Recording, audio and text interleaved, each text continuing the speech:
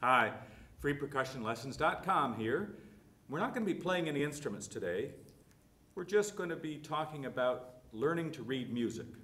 Percussionists, of course, have to be able to read rhythms. So we're just going to cover some of the basics on this video.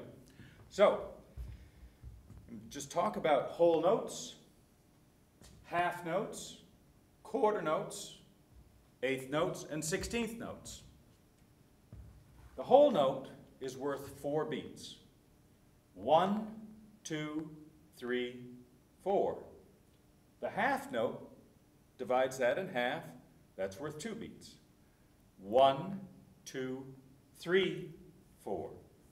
The quarter note, that gets 1 beat per number, per note.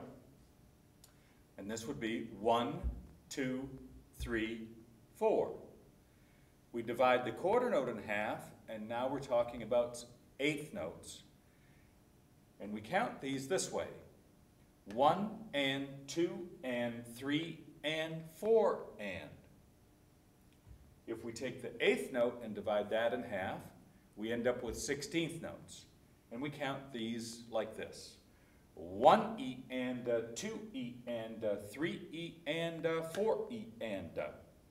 Now we can keep going. There's 32nd notes, there's 64th notes, there's dotted rhythms, and we're going to talk about those later on, but I just wanted you to have the basics for this little video on reading rhythms. This has been freepercussionlessons.com.